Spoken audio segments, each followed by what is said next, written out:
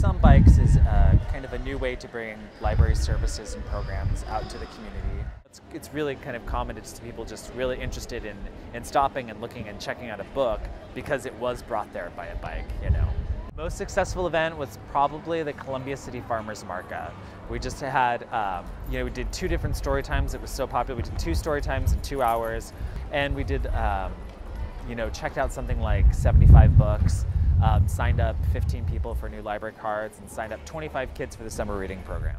So it kind of came out of an internal innovation campaign at the library. We were trying to find new innovative ways of servicing our communities. And so this was kind of a way to think about doing outreach events, but doing it in a way that's exciting and new and different, that's more catch people's attention and kind of reach out especially to those people that think that the library doesn't have anything to offer them, but we definitely do. Since we are a pilot project, we've tried to hit up very different events and that kind of intersect with different populations and communities in Seattle. So we can just kind of get a taste of what works, what doesn't work, and how we can improve and make it better the next round.